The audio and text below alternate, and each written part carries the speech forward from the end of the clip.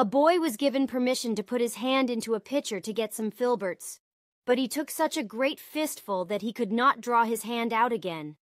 There he stood, unwilling to give up a single filbert and yet unable to get them all out at once. Vexed and disappointed, he began to cry.